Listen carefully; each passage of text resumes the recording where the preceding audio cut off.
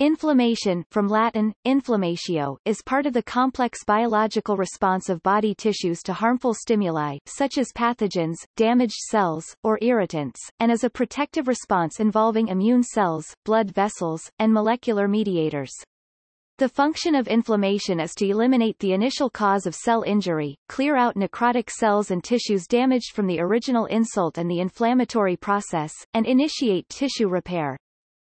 The 5 classical signs of inflammation are heat, pain, redness, swelling, and loss of function Latin calor, dolor, rubor, tumor, and functiolasa. 1. Inflammation is a generic response, and therefore it is considered as a mechanism of innate immunity, as compared to adaptive immunity, which is specific for each pathogen.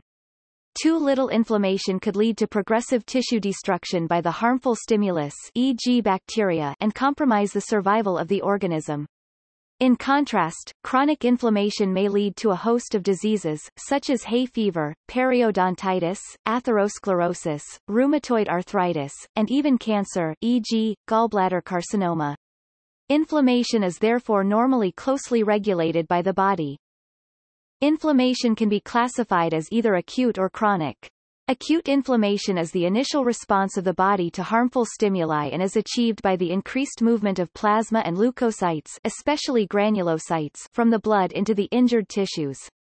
A series of biochemical events propagates and matures the inflammatory response, involving the local vascular system, the immune system, and various cells within the injured tissue. Prolonged inflammation, known as chronic inflammation, leads to a progressive shift in the type of cells present at the site of inflammation, such as mononuclear cells, and is characterized by simultaneous destruction and healing of the tissue from the inflammatory process. Inflammation is not a synonym for infection. Infection describes the interaction between the action of microbial invasion and the reaction of the body's inflammatory response. The two components are considered together when discussing an infection, and the word is used to imply a microbial invasive cause for the observed inflammatory reaction. Inflammation, on the other hand, describes purely the body's immunovascular response, whatever the cause may be. But because of how often the two are correlated, words ending in the suffix -itis, which refers to inflammation, are sometimes informally described as referring to infection. For example, the word urethritis strictly means only urethral inflammation, but clinical health care providers usually discuss urethritis as a urethral infection because urethral microbial invasion is the most common cause of urethritis. It is useful to differentiate inflammation and infection because there are typical situations in pathology and medical diagnosis where inflammation is not driven by microbial invasion, for example, atherosclerosis, trauma, ischemia, and autoimmune diseases including type 3 hypersensitivity. Conversely, there is pathology where microbial invasion does not cause the classic inflammatory response, for example, parasitosis or eosinophilia.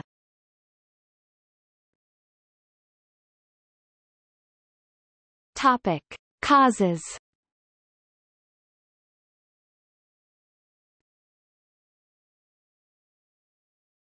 Topic: Types.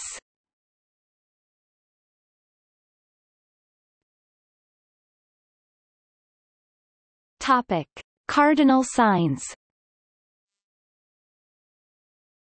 Acute inflammation is a short-term process, usually appearing within a few minutes or hours and begins to cease upon the removal of the injurious stimulus.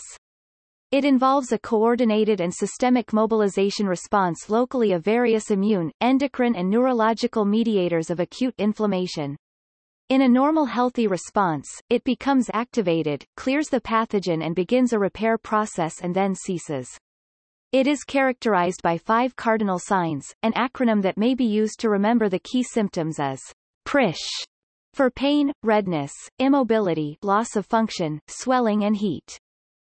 The traditional names for signs of inflammation come from Latin: dolor, pain; calor, heat; rubor, redness; tumor, swelling; functiolasa, loss of function. The first 4 classical signs were described by Celsus ca. 30 BC to 38 AD, while loss of function was probably added later by Galen. However, the addition of this fifth sign has also been ascribed to Thomas Sydenham and Virchow. Redness and heat are due to increased blood flow at body core temperature to the inflamed site. Swelling is caused by accumulation of fluid. Pain is due to the release of chemicals such as bradykinin and histamine that stimulate nerve endings. Loss of function has multiple causes. Acute inflammation of the lung, usually caused in response to pneumonia, does not cause pain unless the inflammation involves the parietal pleura, which does have pain-sensitive nerve endings.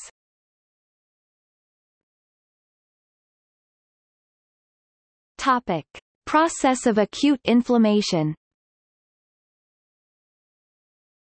The process of acute inflammation is initiated by resident immune cells already present in the involved tissue, mainly resident macrophages, dendritic cells, histiocytes, Kupffer cells and mast cells.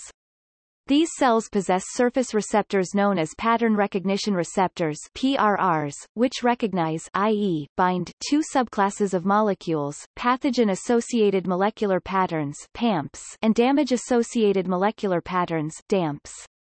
PAMPs are compounds that are associated with various pathogens, but which are distinguishable from host molecules. DAMPs are compounds that are associated with host-related injury and cell damage.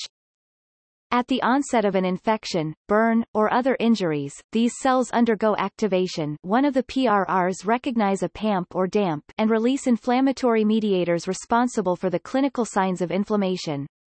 Vasodilation and its resulting increased blood flow causes the redness, rubor, and increased heat, calor. Increased permeability of the blood vessels results in an exudation, leakage, of plasma proteins and fluid into the tissue, edema, which manifests itself as swelling, tumor. Some of the released mediators such as bradykinin increase the sensitivity to pain, hyperalgesia, dolor. The mediator molecules also alter the blood vessels to permit the migration of leukocytes, mainly neutrophils and macrophages, outside of the blood vessels, extravasation, into the tissue. The neutrophils migrate along a chemotactic gradient created by the local cells to reach the site of injury.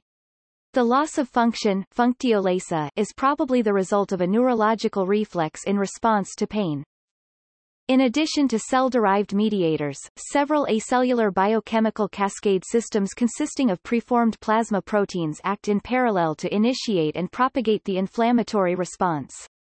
These include the complement system activated by bacteria and the coagulation and fibrinolysis systems activated by necrosis, e.g. a burn or a trauma. Acute inflammation may be regarded as the first line of defense against injury.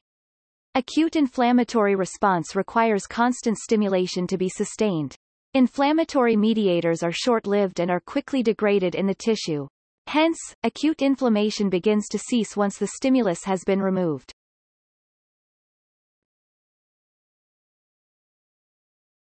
Topic: Vascular component.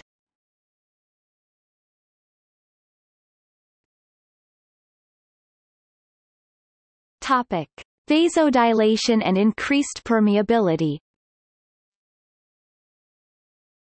As defined, acute inflammation is an immunovascular response to an inflammatory stimulus.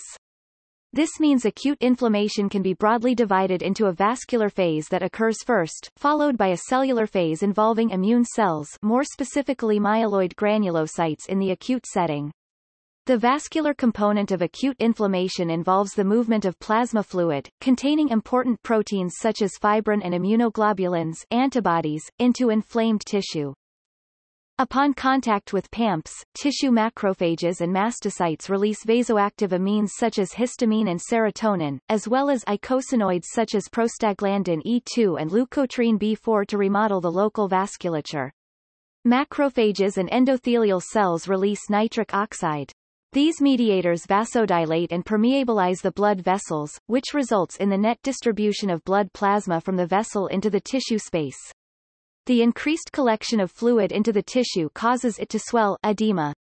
This exuded tissue fluid contain various antimicrobial mediators from the plasma such as complement, lysozyme, antibodies, which can immediately deal damage to microbes, and opsonize the microbes in preparation for the cellular phase.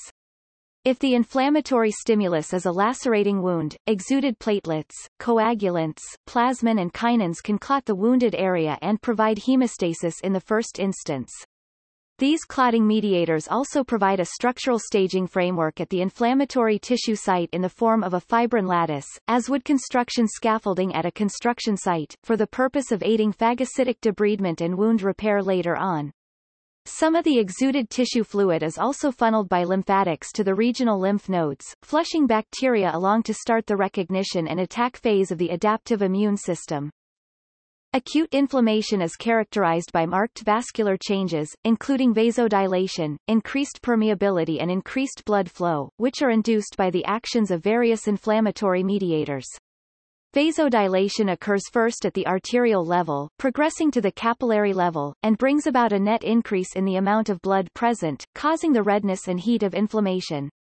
Increased permeability of the vessels results in the movement of plasma into the tissues, with resultant stasis due to the increase in the concentration of the cells within blood, a condition characterized by enlarged vessels packed with cells. Stasis allows leukocytes to marginate move along the endothelium, a process critical to their recruitment into the tissues. Normal flowing blood prevents this, as the shearing force along the periphery of the vessels moves cells in the blood into the middle of the vessel.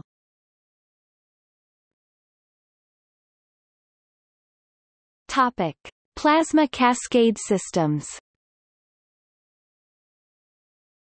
The complement system, when activated, creates a cascade of chemical reactions that promotes opsonization, chemotaxis, and agglutination, and produces the MAC. The kinin system generates proteins capable of sustaining vasodilation and other physical inflammatory effects.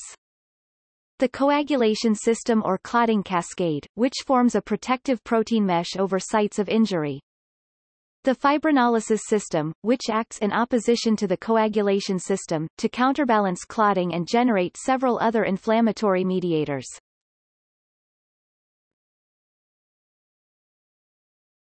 Topic: Plasma-derived mediators. Asterisk non-exhaustive list. Topic: Cellular component. The cellular component involves leukocytes, which normally reside in blood and must move into the inflamed tissue via extravasation to aid in inflammation. Some act as phagocytes, ingesting bacteria, viruses, and cellular debris. Others release enzymatic granules that damage pathogenic invaders. Leukocytes also release inflammatory mediators that develop and maintain the inflammatory response. In general, acute inflammation is mediated by granulocytes, whereas chronic inflammation is mediated by mononuclear cells such as monocytes and lymphocytes.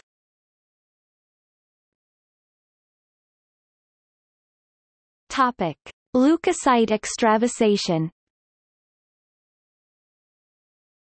Various leukocytes, particularly neutrophils, are critically involved in the initiation and maintenance of inflammation. These cells must be able to move to the site of injury from their usual location in the blood, therefore mechanisms exist to recruit and direct leukocytes to the appropriate place. The process of leukocyte movement from the blood to the tissues through the blood vessels is known as extravasation, and can be broadly divided up into a number of steps. Leukocyte margination and endothelial adhesion. The white blood cells within the vessels, which are generally centrally located, move peripherally towards the walls of the vessels. Activated macrophages in the tissue release cytokines such as IL-1 and TNF-alpha, which in turn leads to production of chemokines that bind to proteoglycans, forming gradient in the inflamed tissue and along the endothelial wall. Inflammatory cytokines induce the immediate expression of P-selectin on endothelial cell surfaces, and P-selectin binds weakly to carbohydrate ligands on the surface of leukocytes and causes them to roll along the endothelial surface as bonds are made and broken. Cytokines released from injured cells induce the expression of E-selectin on endothelial cells, which functions similarly to P-selectin. Cytokines also induce the expression of integrin ligands such as ICAM1 and VCAM1 on endothelial cells, which mediate the adhesion and further slow leukocytes down. These weakly bound leukocytes are free to detach if not activated by chemokines produced in injured tissue after signal transduction via respective G-protein-coupled receptors that activates integrins on the leukocyte surface for firm adhesion. Such activation increases the affinity of bound integrin receptors for ICAM1 and VCAM1 on the endothelial cell surface, firmly binding the leukocytes to the endothelium. Migration across the endothelium, known as transmigration, via the process of diapedesis, chemokine gradients stimulate the adhered leukocytes to move between adjacent endothelial cells. The endothelial cells retract and the leukocytes pass through the basement membrane into the surrounding tissue using adhesion molecules such as ICAM1. Movement of leukocytes within the tissue via chemotaxis. Leukocytes reaching the tissue interstitium bind to extracellular matrix proteins via expressed integrins and CD44 to prevent them from leaving the site. A variety of molecules behave as chemoattractants, for example, C3A or C5, and cause the leukocytes to move along a chemotactic gradient towards the source of inflammation.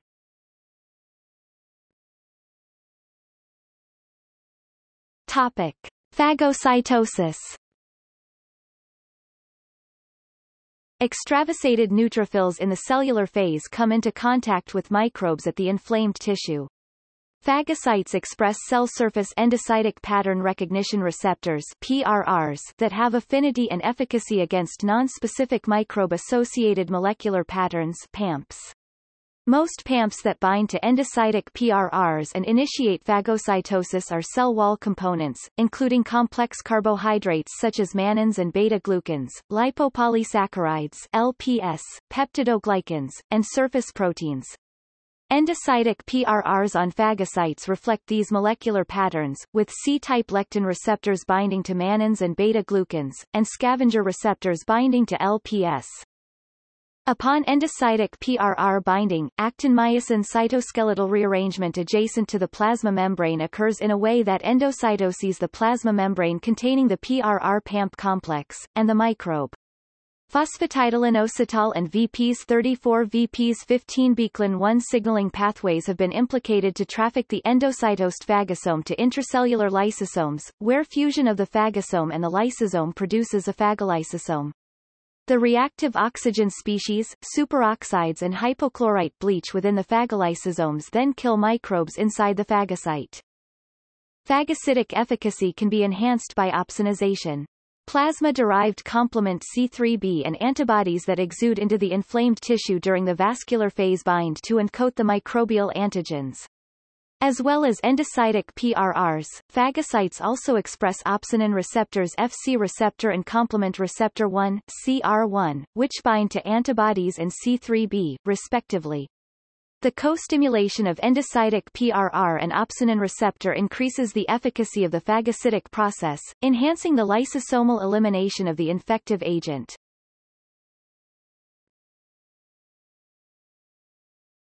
Topic: Cell-derived mediators. Asterisk non-exhaustive list. Topic: Morphologic patterns.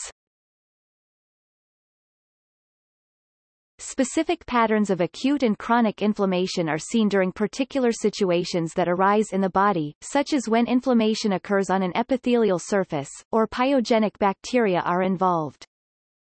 Granulomatous inflammation, characterized by the formation of granulomas, they are the result of a limited but diverse number of diseases, which include among others tuberculosis, leprosy, sarcoidosis, and syphilis. Fibrinous inflammation, inflammation resulting in a large increase in vascular permeability allows fibrin to pass through the blood vessels. If an appropriate procoagulative stimulus is present, such as cancer cells, a fibrinous exudate is deposited. This is commonly seen in serous cavities, where the conversion of fibrinous exudate into a scar can occur between serous membranes, limiting their function. The deposit sometimes forms a pseudomembrane sheet. During inflammation of the intestine, pseudomembranous colitis, pseudomembranous tubes can be formed. Purulent inflammation, inflammation resulting in large amount of pus, which consists of neutrophils, dead cells, and fluid. Infection by pyogenic bacteria such as staphylococci is characteristic of this kind of inflammation. Large, localized collections of pus enclosed by surrounding tissues are called abscesses. Serous inflammation, characterized by the copious effusion of non-viscous serous fluid, commonly produced by mesothelial cells of serous membranes, but may be derived from blood plasma. Skin blisters exemplify this pattern of inflammation. Ulcerative inflammation, inflammation occurring near an epithelium can result in the necrotic loss of tissue from the surface, exposing lower layers. The subsequent excavation in the epithelium is known as an ulcer.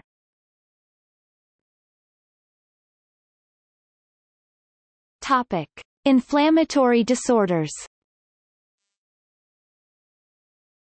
Inflammatory abnormalities are a large group of disorders that underlie a vast variety of human diseases. The immune system is often involved with inflammatory disorders, demonstrated in both allergic reactions and some myopathies, with many immune system disorders resulting in abnormal inflammation. Non-immune diseases with causal origins in inflammatory processes include cancer, atherosclerosis, and ischemic heart disease. Examples of disorders associated with inflammation include Topic: Atherosclerosis. Atherosclerosis, formerly considered a bland lipid storage disease, actually involves an ongoing inflammatory response. Recent advances in basic science have established a fundamental role for inflammation in mediating all stages of this disease from initiation through progression and, ultimately, the thrombotic complications of atherosclerosis. These new findings provide important links between risk factors and the mechanisms of atherogenesis.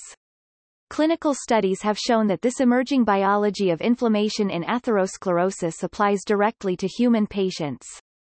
Elevation in markers of inflammation predicts outcomes of patients with acute coronary syndromes, independently of myocardial damage.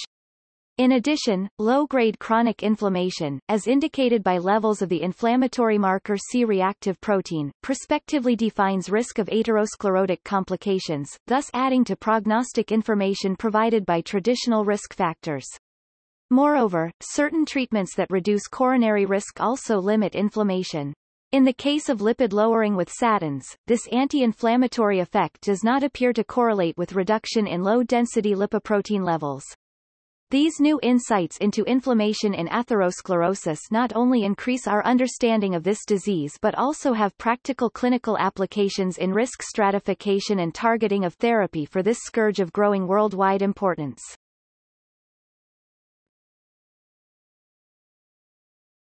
Topic: Allergy. An allergic reaction, formerly known as type 1 hypersensitivity, is the result of an inappropriate immune response triggering inflammation, vasodilation, and nerve irritation. A common example is hay fever, which is caused by a hypersensitive response by mast cells to allergens. Pre-sensitized mast cells respond by degranulating, releasing vasoactive chemicals such as histamine. These chemicals propagate an excessive inflammatory response characterized by blood vessel dilation, production of pro-inflammatory molecules, cytokine release, and recruitment of leukocytes. Severe inflammatory response may mature into a systemic response known as anaphylaxis.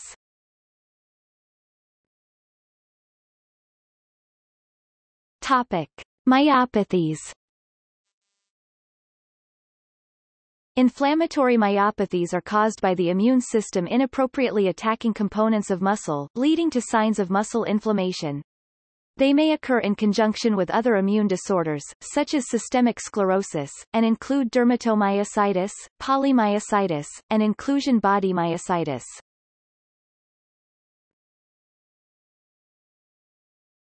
Topic: Leukocyte defects.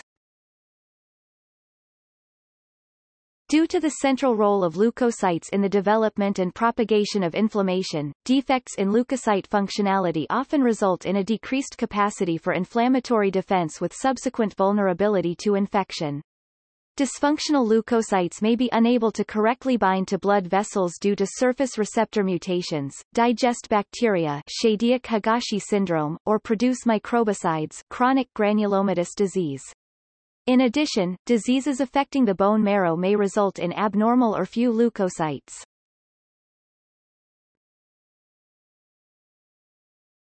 Topic: Pharmacological.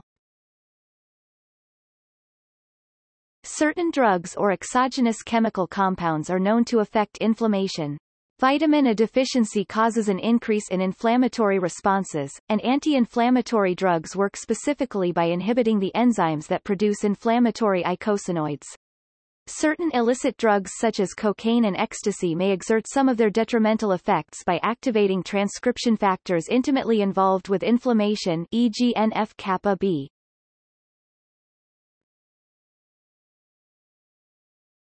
Topic: Cancer. Inflammation orchestrates the microenvironment around tumors, contributing to proliferation, survival and migration. Cancer cells use selectins, chemokines and their receptors for invasion, migration and metastasis. On the other hand, many cells of the immune system contribute to cancer immunology, suppressing cancer. Molecular intersection between receptors of steroid hormones, which have important effects on cellular development, and transcription factors that play key roles in inflammation, such as NF-kappa B, may mediate some of the most critical effects of inflammatory stimuli on cancer cells. This capacity of a mediator of inflammation to influence the effects of steroid hormones in cells, is very likely to affect carcinogenesis on the one hand. On the other hand, due to the modular nature of many steroid hormone receptors, this interaction may offer ways to interfere with cancer progression, through targeting of a specific protein domain in a specific cell type.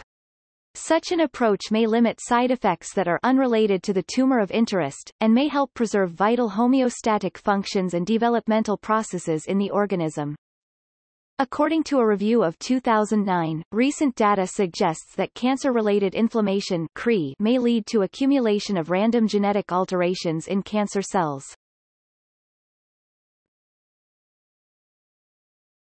Topic: Importance of inflammation in cancer.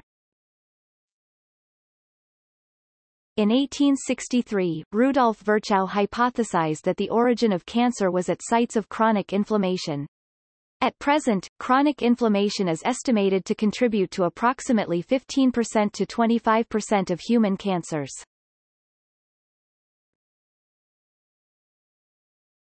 Topic: Mediators and DNA damage in cancer. An inflammatory mediator is a messenger that acts on blood vessels and/or cells to promote an inflammatory response. Inflammatory mediators that contribute to neoplasia include prostaglandins, inflammatory cytokines such as IL-1 beta, TNF-alpha, IL-6 and IL-15 and chemokines such as IL-8 and GRO-alpha. These inflammatory mediators, and others, orchestrate an environment that fosters proliferation and survival. Inflammation also causes DNA damages due to the induction of reactive oxygen species (ROS) by various intracellular inflammatory mediators. In addition, leukocytes and other phagocytic cells attracted to the site of inflammation induce DNA damages in proliferating cells through their generation of ROS and reactive nitrogen species (RNS). ROS and RNS are normally produced by these cells to fight infection. ROS, alone, cause more than 20 types of DNA damage. Oxidative DNA damages cause both mutations and epigenetic alterations. RNS also cause mutagenic DNA damages. A normal cell may undergo carcinogenesis to become a cancer cell if it is frequently subjected to DNA damage during long periods of chronic inflammation. DNA damages may cause genetic mutations due to inaccurate repair. In addition, mistakes in the DNA repair process may cause epigenetic alterations. Mutations and epigenetic alterations that are replicated and provide a selective advantage during somatic cell proliferation may be carcinogenic.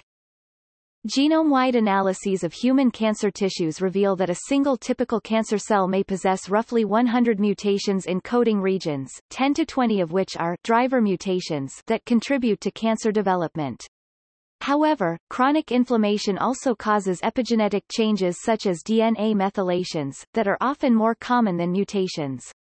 Typically, several hundreds to thousands of genes are methylated in a cancer cell. See DNA methylation in cancer.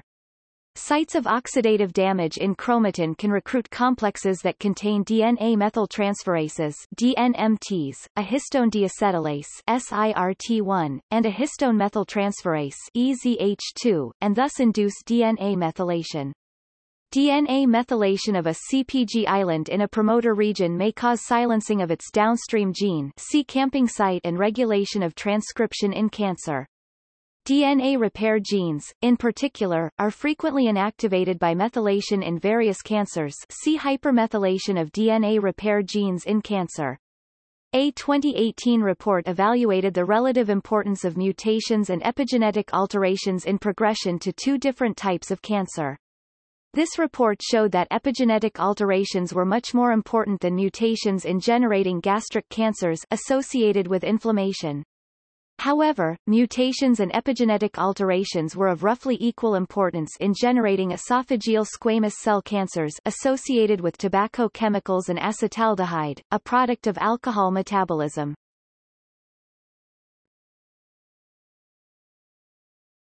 Topic: HIV and AIDS. It has long been recognized that infection with HIV is characterized not only by development of profound immunodeficiency but also by sustained inflammation and immune activation. A substantial body of evidence implicates chronic inflammation as a critical driver of immune dysfunction, premature appearance of aging-related diseases, and immune deficiency. Many now regard HIV infection not only as an evolving virus-induced immunodeficiency but also as chronic inflammatory disease. Even after the introduction of effective antiretroviral therapy (ART) and effective suppression of viremia in HIV-infected individuals, chronic inflammation persists. Animal studies also support the relationship between immune activation and progressive cellular immune deficiency. SIV-SM infection of its natural non-human primate hosts, the sooty mangabe, causes high-level viral replication but limited evidence of disease. This lack of pathogenicity is accompanied by a lack of inflammation, immune activation and cellular proliferation. In sharp contrast, experimental SIV-SM infection of rhesus macaque produces immune activation and AIDS-like disease with many parallels to human HIV infection, delineating how CD4 T cells are depleted and how chronic inflammation and immune activation are induced lies at the heart of understanding HIV pathogenesis. One of the top priorities for HIV research by the Office of AIDS Research, National Institutes of Health. Recent studies demonstrated that caspase1-mediated pyroptosis, a highly inflammatory form of programmed cell death, drives CD4 T cell depletion and inflammation by HIV. These are the two signature events that propel HIV disease progression to AIDS. Pyroptosis appears to create a pathogenic vicious cycle in which dying CD4 T cells and other immune cells, including macrophages and neutrophils, release inflammatory signals that recruit more cells into the infected lymphoid tissues to die. The feed-forward nature of this inflammatory response produces chronic inflammation and tissue injury. Identifying pyroptosis as the predominant mechanism that causes CD4 T cell depletion and chronic inflammation provides novel therapeutic opportunities, namely caspase1, which controls the pyrototic pathway. In this regard, pyroptosis of CD4 T cells and secretion of pro-inflammatory cytokines such as IL-1 beta and IL-18 can be blocked in HIV-infected human lymphoid tissues by addition of the caspase1 inhibitor VX-765, which has already proven to be safe and well tolerated in Phase 2 human clinical trials. These findings could propel development of an entirely new class of anti-AIDS therapies that act by targeting the host rather than the virus. Such agents would almost certainly be used in combination with ART. By promoting tolerance of the virus instead of suppressing its replication, VX-765 or related drugs may mimic the evolutionary solutions occurring in multiple monkey hosts, e.g. the sooty mangabe, infected with species-specific lentiviruses that have led to a lack of disease, no decline in CD4 T cell counts, and no chronic inflammation.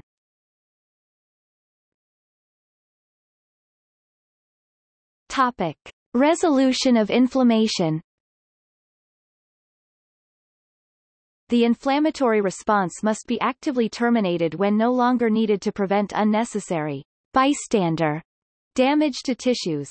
Failure to do so results in chronic inflammation, and cellular destruction. Resolution of inflammation occurs by different mechanisms in different tissues. Mechanisms that serve to terminate inflammation include: Topic. Connection to depression. There is evidence for a link between inflammation and depression. Inflammatory processes can be triggered by negative cognitions or their consequences, such as stress, violence, or deprivation. Thus, negative cognitions can cause inflammation that can, in turn, lead to depression. In addition, there is increasing evidence that inflammation can cause depression because of the increase of cytokines, setting the brain into a sickness mode. Classical symptoms of being physically sick like lethargy show a large overlap in behaviors that characterize depression. Levels of cytokines tend to increase sharply during the depressive episodes of people with bipolar disorder and drop off during remission.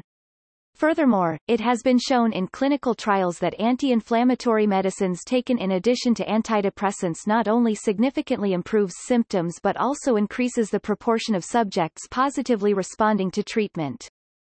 Inflammations that lead to serious depression could be caused by common infections such as those caused by a virus, bacteria or even parasites.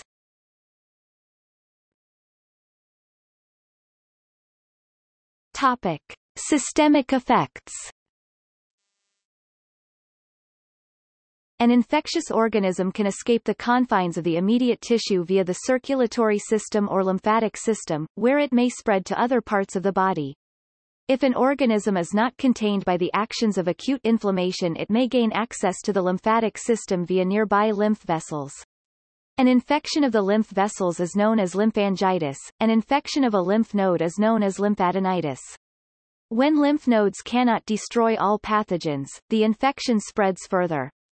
A pathogen can gain access to the bloodstream through lymphatic drainage into the circulatory system. When inflammation overwhelms the host, systemic inflammatory response syndrome is diagnosed. When it is due to infection, the term sepsis is applied, with the terms bacteremia being applied specifically for bacterial sepsis and viremia specifically to viral sepsis. Vasodilation and organ dysfunction are serious problems associated with widespread infection that may lead to septic shock and death.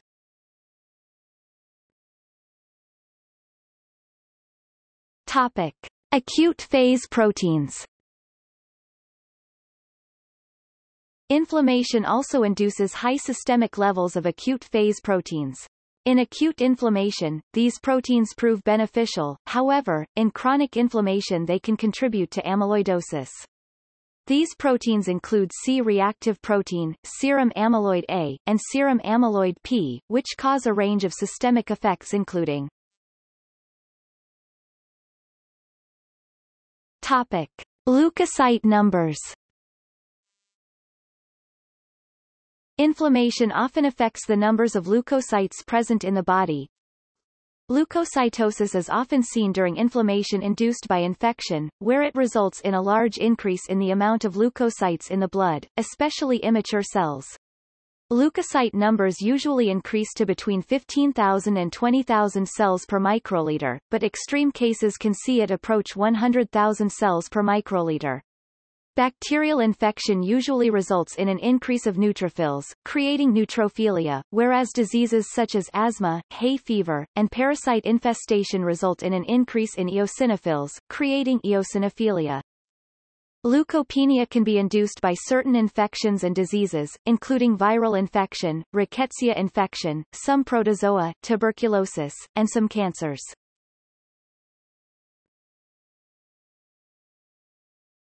Topic.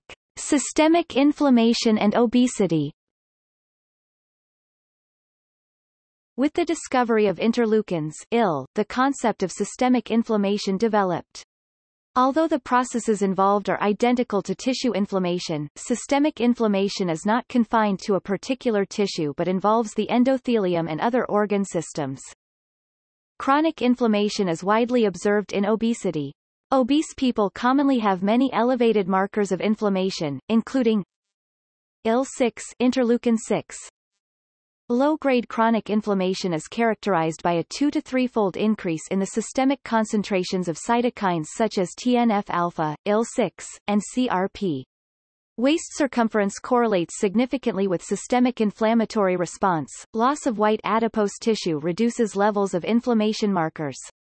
The association of systemic inflammation with insulin resistance and type 2 diabetes, and with atherosclerosis is under preliminary research, although rigorous clinical trials have not been conducted to confirm such relationships. C-reactive protein (CRP) is generated at a higher level in obese people, and may increase the risk for cardiovascular diseases.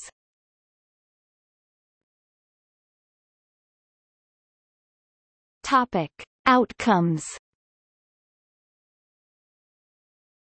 The outcome in a particular circumstance will be determined by the tissue in which the injury has occurred and the injurious agent that is causing it. Here are the possible outcomes to inflammation. Resolution: the complete restoration of the inflamed tissue back to a normal status. Inflammatory measures such as vasodilation, chemical production, and leukocyte infiltration cease, and damaged parenchymal cells regenerate. In situations where limited or short-lived inflammation has occurred, this is usually the outcome.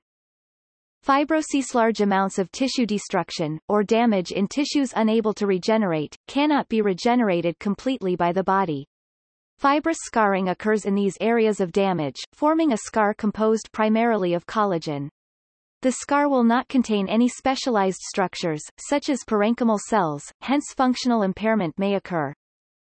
Abscess formation: a cavity is formed containing pus, an opaque liquid containing dead white blood cells and bacteria with general debris from destroyed cells. Chronic inflammation and acute inflammation: if the injurious agent persists, then chronic inflammation will ensue. This process, marked by inflammation lasting many days, months or even years, may lead to the formation of a chronic wound. Chronic inflammation is characterized by the dominating presence of macrophages in the injured tissue.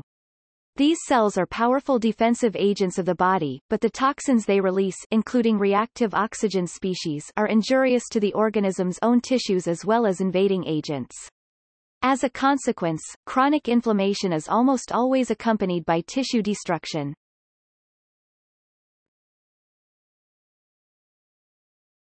Topic: Examples.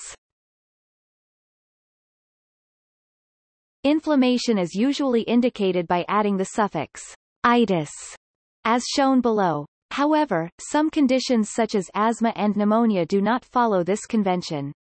More examples are available at list of types of inflammation.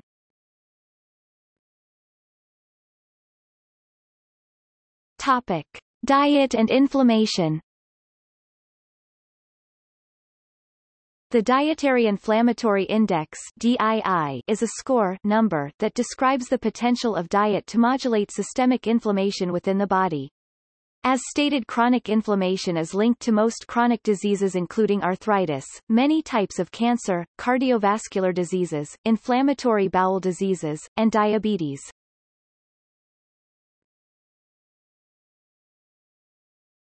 Topic: Exercise and inflammation.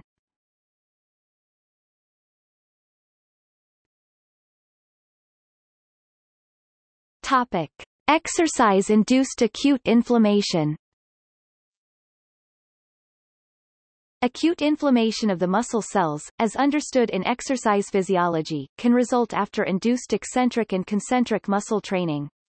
Participation in eccentric training and conditioning, including resistance training and activities that emphasize eccentric lengthening of the muscle including downhill running on a moderate to high incline, can result in considerable soreness within 24 to 48 hours, even though blood lactate levels, previously thought to cause muscle soreness, were much higher with level running. This delayed onset muscle soreness (DOMS) results from structural damage to the contractile filaments and Z discs, which has been noted especially in marathon runners whose muscle fibers revealed remarkable damage to the muscle fibers after both training and marathon competition. The onset and timing of this gradient damage to the muscle parallels the degree of muscle soreness experienced by the runners. Z discs are the point of contact for the contractile proteins. They provide structural support for transmission of force when muscle fibers are activated to shorten. However, in marathon runners and those who subscribe to the overload principle to enhance their muscles, show moderate Z-disc streaming and major disruption of thick and thin filaments in parallel groups of sarcomeres as a result of the force of eccentric actions or stretching of tightened muscle fibers. This disruption of muscle fibers triggers white blood cells to increase following induced muscle soreness, leading to the inflammatory response observation from induced muscle soreness. Elevations in plasma enzymes, myoglobinemia, and abnormal muscle histology and ultrastructure are concluded to be associated with inflammatory response. High tension in the contractile elastic system of muscle results in structural damage to the muscle fiber and plasmalemma and its epimysium, perimysium, and/or endomysium. The mysium damage disrupts calcium homeostasis in injured fibers and fiber bundles, resulting in necrosis that peaks about 48 hours after exercise. The products of macrophage activity and intracellular contents such as histamines, kinins, and K+ accumulate outside cells. These substances then stimulate free nerve endings in the muscle, a process that appears accentuated by eccentric exercise, in which large forces are distributed over a relatively small cross-sectional area of the muscle.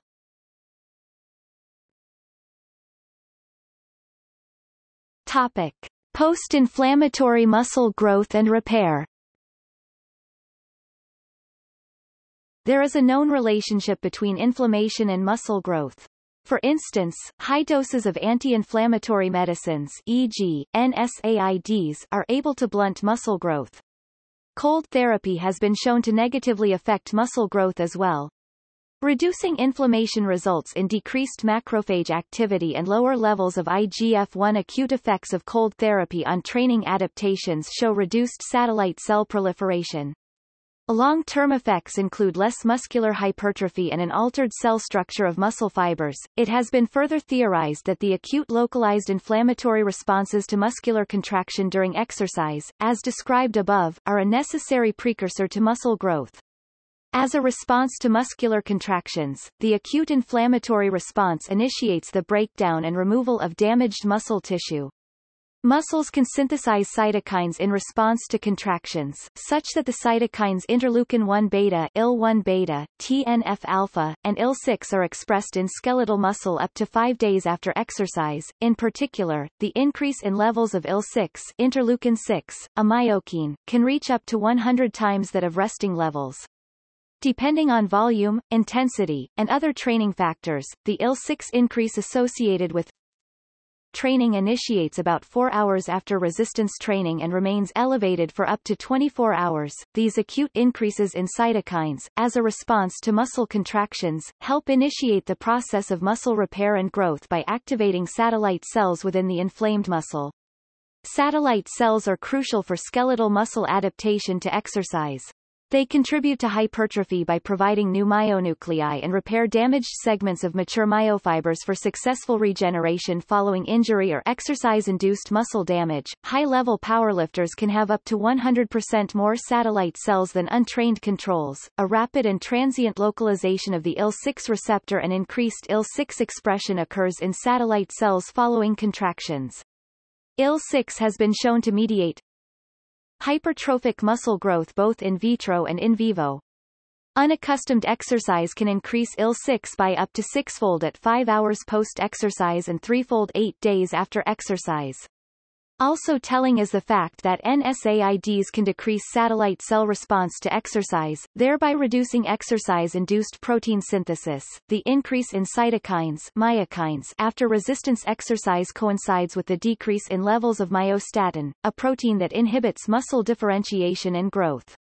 The cytokine response to resistance exercise and moderate intensity running occur differently, with the latter causing a more prolonged response, especially at the 12 to 24-hour mark. Developing research has demonstrated that many of the benefits of exercise are mediated through the role of skeletal muscle as an endocrine organ. That is, contracting muscles release multiple substances known as myokines, including but not limited to those cited in the above description, which promote the growth of new tissue, tissue repair, and various anti-inflammatory functions, which in turn reduce the risk of developing various inflammatory diseases. The new view that muscle as an endocrine organ is transforming our understanding of exercise physiology and with it, of the role of inflammation in adaptation to stress.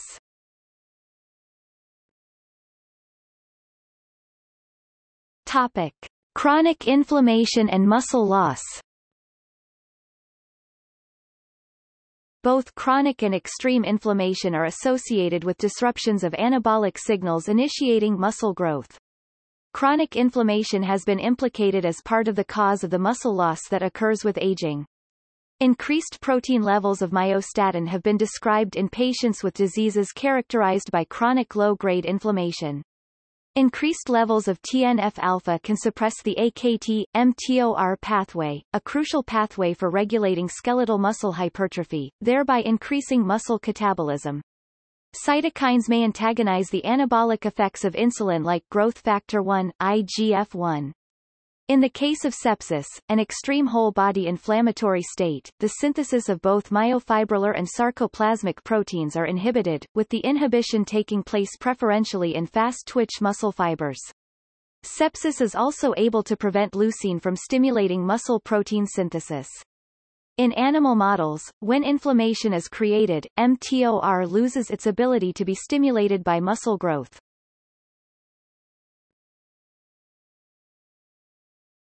Topic: Exercise as a treatment for inflammation.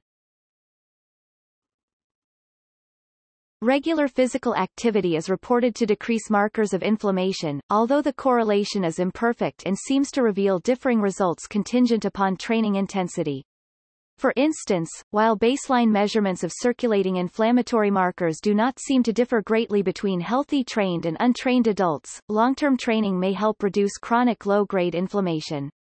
On the other hand, levels of the anti-inflammatory myokine IL-6 interleukin-6 remained elevated longer into the recovery period following an acute bout of exercise in patients with inflammatory diseases, relative to the recovery of healthy controls.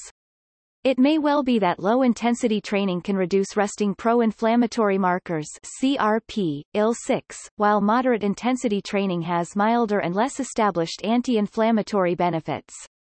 There is a strong relationship between exhaustive exercise and chronic low-grade inflammation.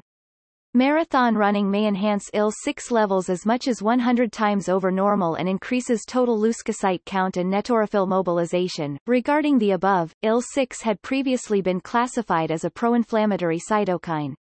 Therefore, it was first thought that the exercise-induced IL-6 response was related to muscle damage. However, it has become evident that eccentric exercise is not associated with a larger increase in plasma IL-6 than exercise involving concentric non-damaging muscle contractions. This finding clearly demonstrates that muscle damage is not required to provoke an increase in plasma IL-6 during exercise. As a matter of fact, eccentric exercise may result in a delayed peak and a much slower decrease of plasma IL-6 during recovery. Recent work has shown that both upstream and downstream signaling pathways for IL-6 differ markedly between myocytes and macrophages. It appears that unlike IL-6 signaling in macrophages, which is dependent upon activation of the NF-kappa B signaling pathway, intramuscular IL-6 expression is regulated by a network of signaling cascades, including the CA2+, NFAT and glycogen P38-MAPK pathways.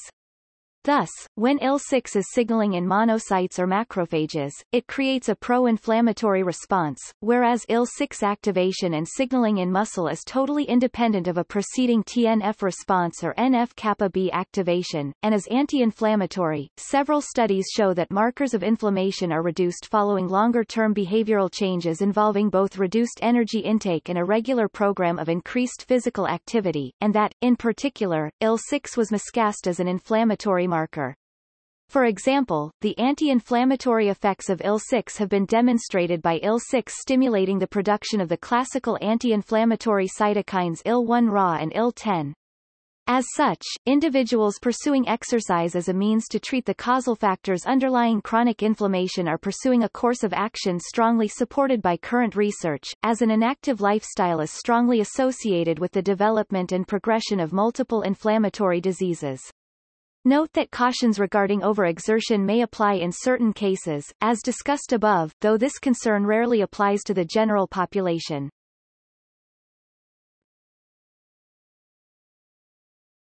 Topic: Signal-to-noise theory. Given that localized acute inflammation is a necessary component for muscle growth, and that chronic low-grade inflammation is associated with a disruption of anabolic signals initiating muscle growth, it has been theorized that a signal-to-noise model may best describe the relationship between inflammation and muscle growth. By keeping the noise of chronic inflammation to a minimum, the localized acute inflammatory response signals a stronger anabolic response than could be achieved with higher levels of chronic inflammation. See also